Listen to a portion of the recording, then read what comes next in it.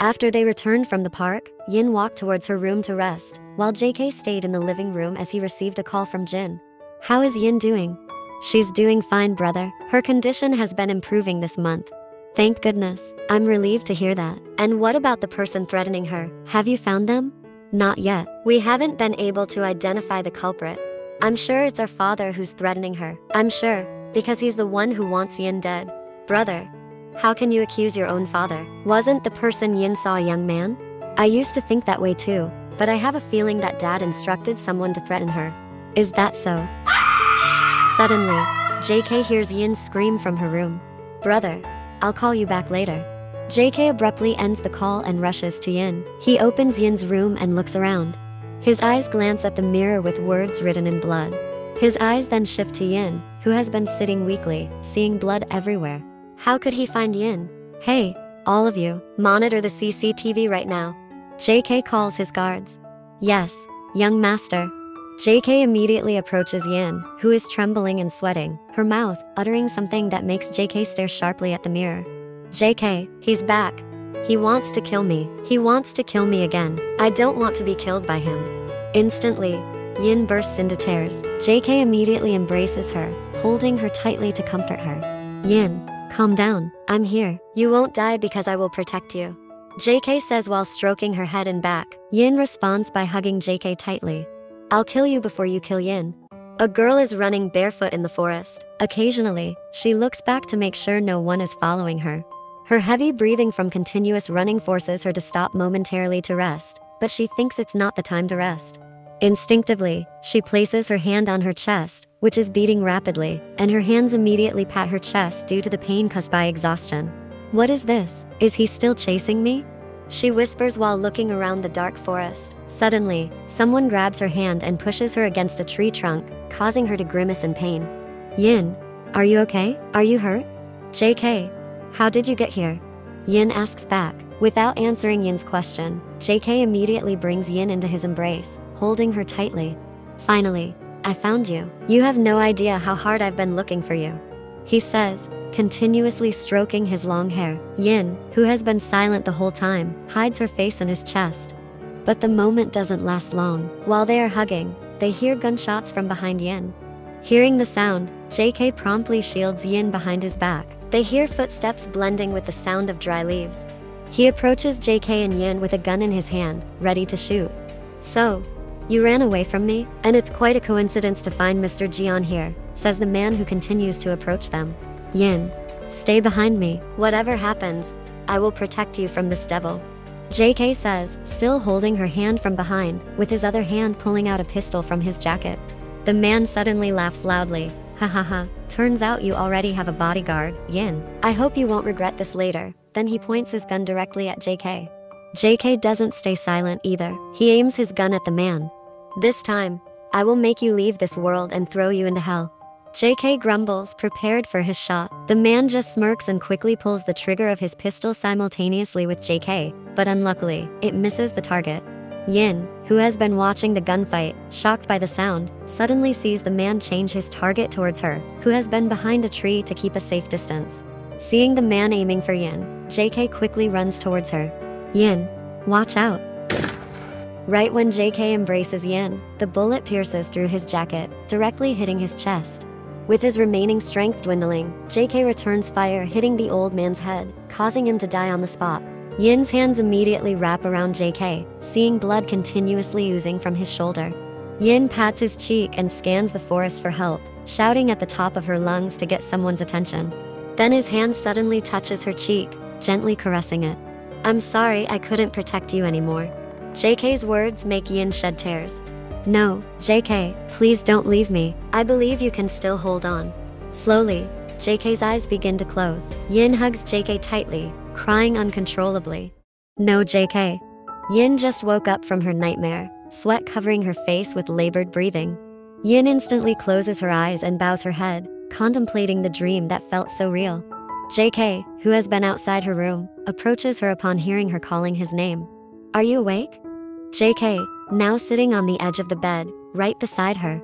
Seeing JK by her side, Yin quickly hugs him tightly. JK, not understanding why she suddenly embraces him, softly pats her back. A sob is heard, prompting JK to release the hug and look at her. Tears stream down her face, making JK curious about why she's crying. What's wrong, Yin? Why are you suddenly crying? Did you just have a bad dream? He asked while gently stroking her hair. Yin shook her head and hugged JK tightly. She didn't want to share that tragic dream. Meanwhile, JK sighed softly, continuing to pat her back gently.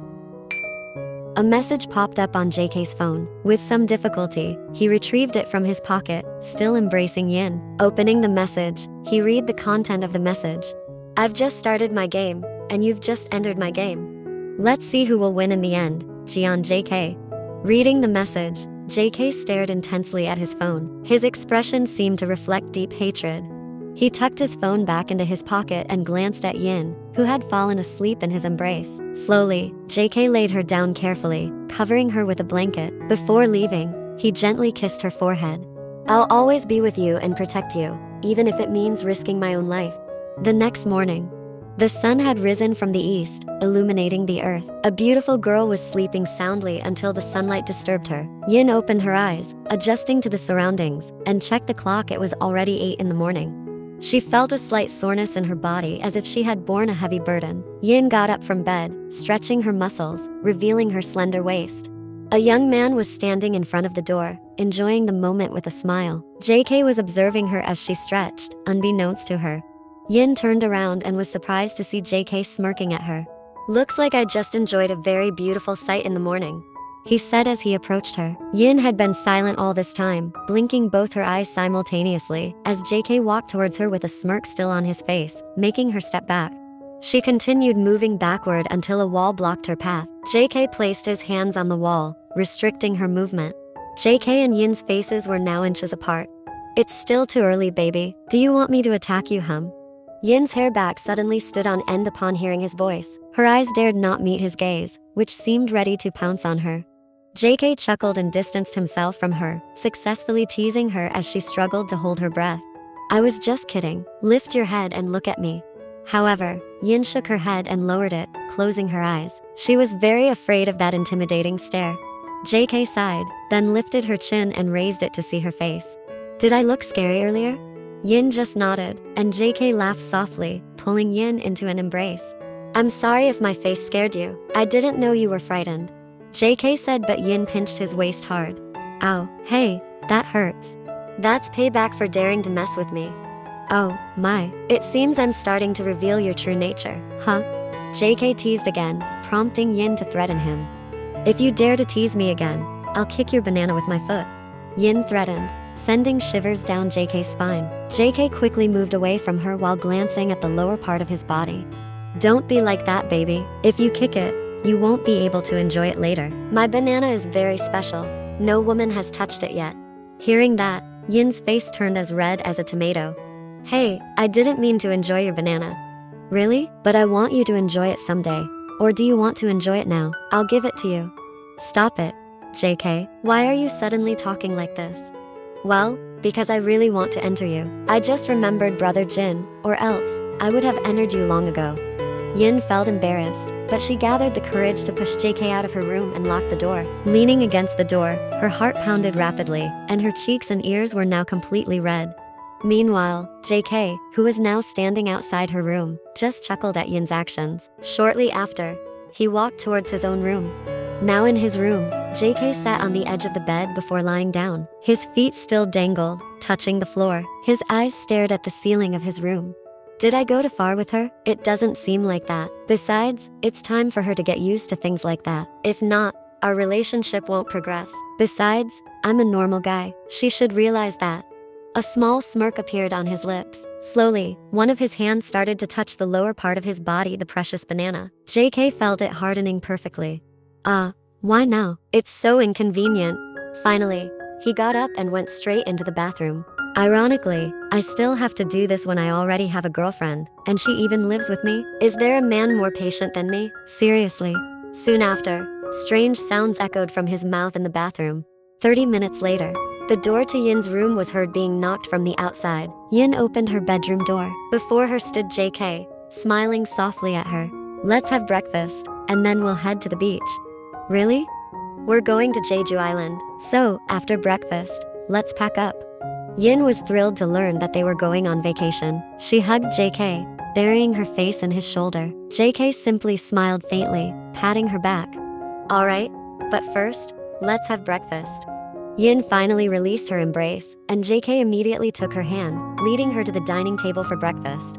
After the terror incident that night, JK intentionally wanted to take Yin away from Seoul for a while. So, today, he planned to take her to Jeju Island for a vacation. Moreover, ever since JK returned from his business trip abroad, Yin seemed reluctant to let him go to work, so JK had to take a 2-week leave to accompany her. JK and Yin got out of the car and entered the airport, assisted by some of his guards carrying a few items and 2 suitcases. JK looked around the airport, searching for someone waiting for them. Who are you looking for? Then someone was waving at JK, and he immediately approached that person. Ugh, why are you guys taking so long? I've been waiting for you for 15 minutes here. Yin, who had been following JK, was surprised to see that the person was Park Jaemin. However, her eyes caught a girl chatting with them. Rose? Yin called, and Rose turned to Yin, greeted her with a warm smile. Yin, finally, we meet again.